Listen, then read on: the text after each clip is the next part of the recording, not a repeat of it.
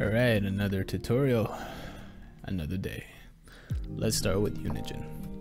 So basically Unigine is a game engine that was released a very long time ago, but due to it being literally overpriced for just simple people like me and you, it was almost unavailable for almost anybody. But since recently, like last year, they've made it free for the community where there's no royalties.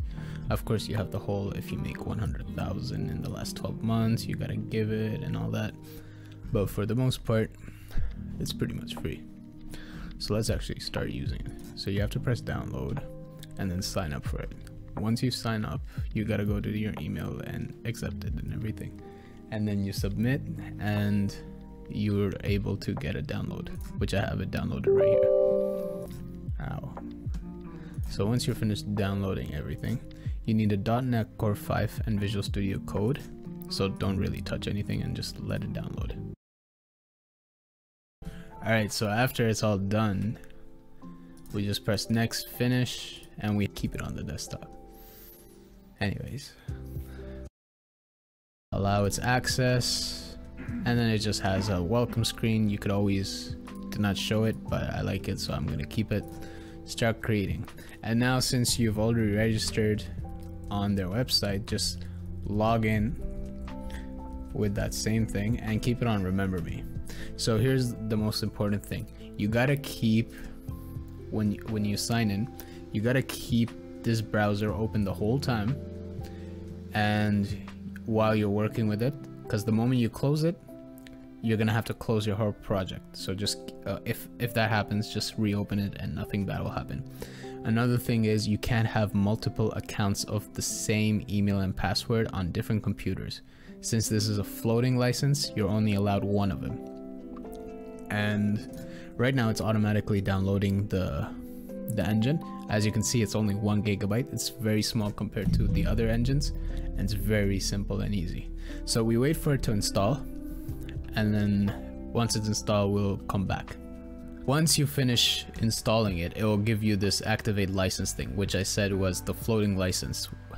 You're not really allowed to get the other one since you didn't buy them, but basically it's online mode, switch between PCs. You can only do it in one PC at a time. You can't really have 2 accounts unless you have 2 separate ones.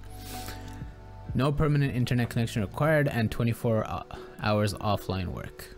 All the simple stuff.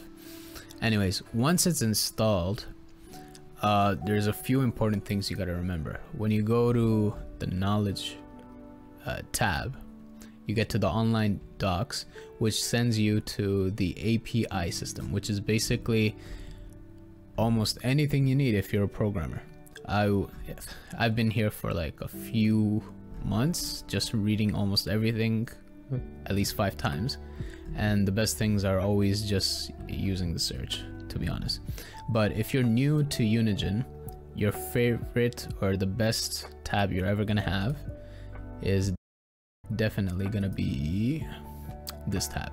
So if you come from Unreal Engine, you're gonna click this. I came from the Unity side, so I'm just gonna click this, and it basically tells you what the software naming conventions is and what the Unigine naming convention is, and you kind of like mix through it.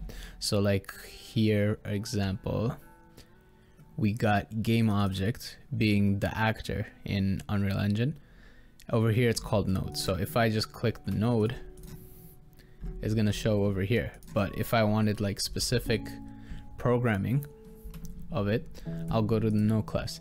And here's the great part about Unigine: it has both C++ and C#. So if you decide to, let's say, code in C#, just click over here and automatically you'll have the functions in C# and its property nodes and everything. And I'll go over this once I start doing some more tutorials. But other than that, let's go back to the browser, and if we go to add-ons, you'll notice that they have a few add-ons available. I would always recommend, since we're gonna start a terrain beginning, I would recommend getting the scans, which will have like photogrammetry scans of a few items that we can place on our scene. And then if I go back, there's another one that's vegetation that gives you 18 types of different trees that we can add into our world, and it has LODs, levels of detail. So it's pretty much a nice tutorial thing that they have for beginners like us. You could go ahead and get the Eastern European, but I'm not going to use it. If you want to use it, go ahead, and if you want to go ahead and download all of them, that's up to you. Another one would be samples, which is, I believe, the one that I keep going into over and over again. Demos are basically just the demos of what the company has made.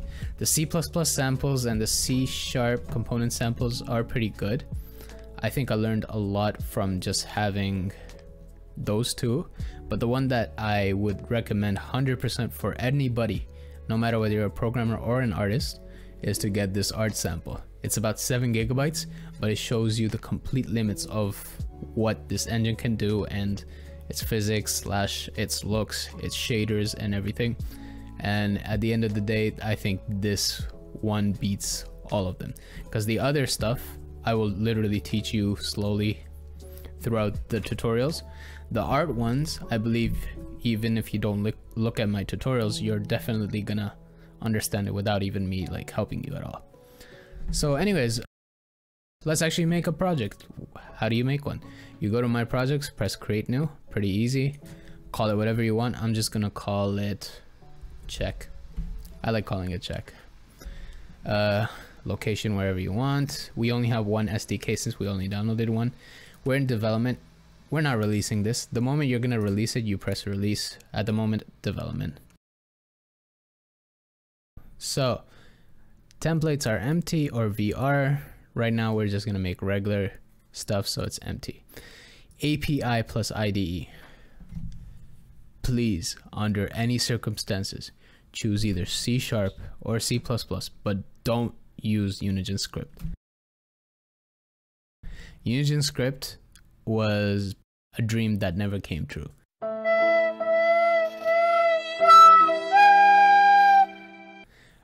Throughout the years, they tried making it work. I really love the aspect that they did make it as much as possible, but it's being deprecated with how much upgrades we had with C# and C++. So if you're a C# coder, take the C#. If you're a C++, take whichever one. Normally people take Visual Studio. I barely know people who take CMake, but I heard CMake is pretty good. In our case, I'm just gonna choose C#. Since I've been in Unity for a while, I know that one the most. So we just create a new project.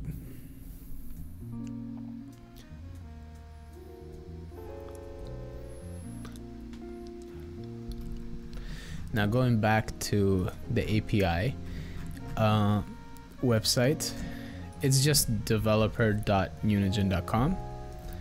There's another thing that you could check, is that other than the documents, you have a forum. So this is where most of the information is. You'll see a lot of other people's like programming, C++, their problems. Some of them are fixed, some of them are still in fixing. You have the developers once in a while just talking about what they're gonna release and on. It's a pretty nice forum. You can always go back into it. That's weird. Ah, here it is. Check. All right, so Unigine has a very unique way of making it. Since I made a C# one, I'll show you the difference between C# and C++ later. We have the ability to open the editor and open the IDE, and we have the ability to run it from the SDK, and we also have the ability to run it from the editor itself. So here in the editor, we open it, it gives you a little help bar. I'm gonna keep it open because I like it. Now with the C#, what it comes with is, if you just use the scroll wheel and scroll down, it comes with a full-on world with a little demo just to showcase its ability. Now if you're tired of scrolling up like me, you hold Alt, right click, and just no way. There you go. Alt right click and just drag it up and down and it will zoom in and out. Another one would be hold right click and just move around, and then hold alt and hold the middle mouse button to move it. My mouse is kind of broken, so I'm not going to use that. Now if you look around the scene, and we're going to look around the scene before I go and check everything else, there's already a little world made into it.